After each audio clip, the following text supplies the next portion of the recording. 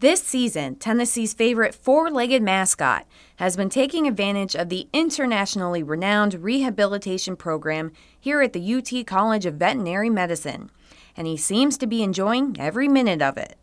I think he's having a blast. I think he likes the water treadmill and he likes all the attention that he gets. He's very energetic, he's very happy, he howls, and he wants to run around and play. There's definitely an air when he comes in, and he's protected and worth more than I am, so I'm cautious, but he's such a warm, sweet dog that it melts away anything that would stand in your way he's just a sweetheart. Smokey is now in rehabilitation to relieve pain and inflammation in his legs, thanks to the keen eye of Dr. Daryl Millis, UT professor of orthopedic surgery at the vet school.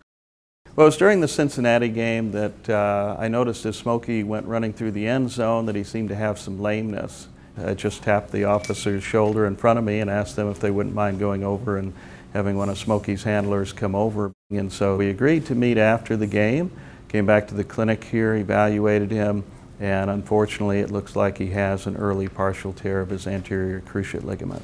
If not treated early enough, it can eventually lead to a complete rupture and surgery. This condition affects a large majority of dogs as they age, and that's why talented faculty and students come from all over the world to learn how to practice rehabilitation at UT.